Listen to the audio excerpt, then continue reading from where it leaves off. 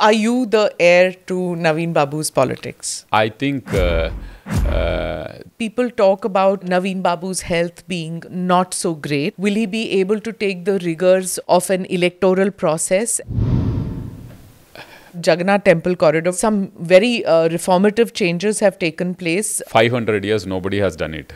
There were two chief ministers before who tried to do this, and both of them stopped after some time because of the risk, political risk involved in this project. Honorable CM had told at that time only that if you lose, it's okay. If I lose also, it's okay. I want this thing to be done. The Gandhi family had very close relations with Bijuda. So did anybody reach out to Naveen Babu asking him to be part of this alliance? He fought against the corruption of Congress in the state.